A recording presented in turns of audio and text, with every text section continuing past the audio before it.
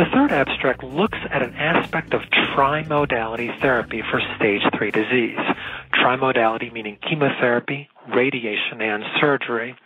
And probably the most important trial investigating tri-modality therapy to date is the Intergroup 0139 study led by Kathy Albane and colleagues and published in The Lancet about 4 years ago. So in this trial of stage 3 non-small cell lung cancer, all patients initially received concurrent chemoradiation, with half of the patients then getting surgical resection. In this trial, in the total population, there was a significant improvement in progression-free survival, but no difference in overall survival in the total population.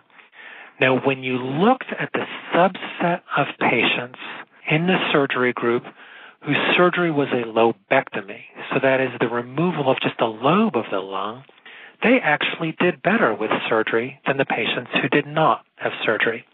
But what if the surgery needed was a pneumonectomy, the removal of an entire lung?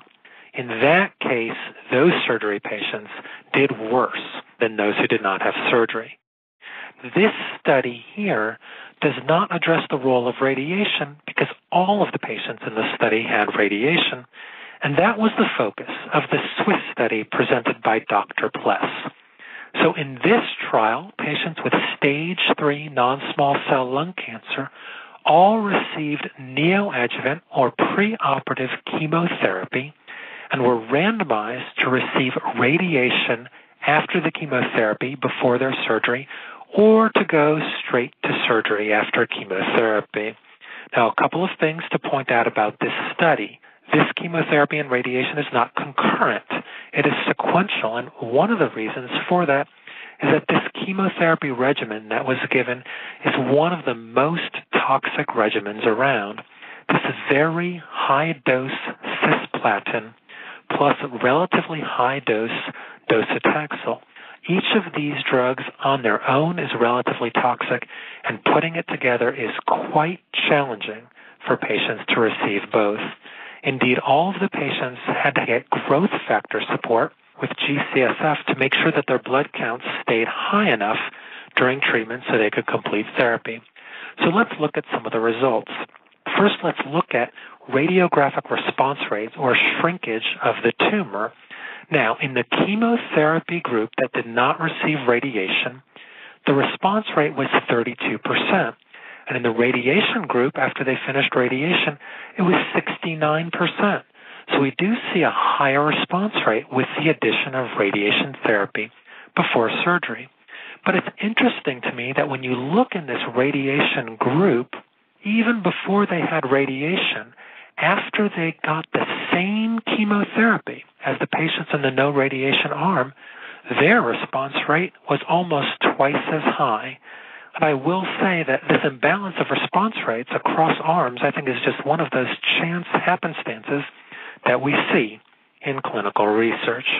So despite the increase in response rate in the radiation arm, this did not translate to a significant difference in event-free survival, nor did it result in a significant increase in overall survival with largely overlapping Kaplan-Meier curves.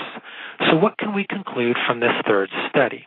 Well, the addition of sequential radiation therapy to neoadjuvant or preoperative chemotherapy did not improve event-free survival or overall survival for stage 3 non-small cell lung cancer.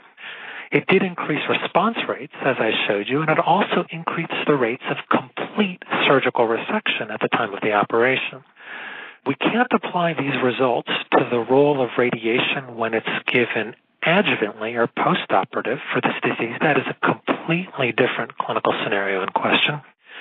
And I don't think we can apply these results to chemoradiation when it's given concurrently at the same time.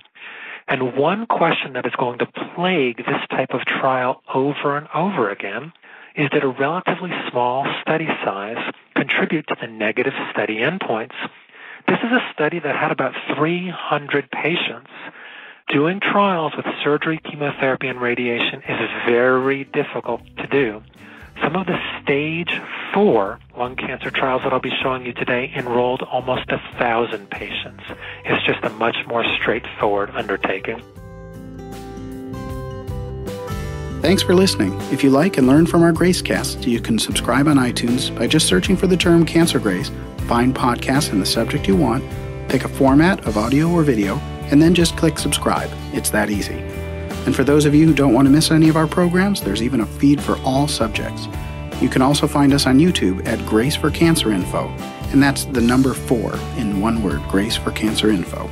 Finally, if you haven't been there yet, please check out our Grace website at www.cancergrace.org. And don't forget that donate button in the upper right. Our content, which helps tens of thousands of cancer patients around the world every month, is made possible by your support.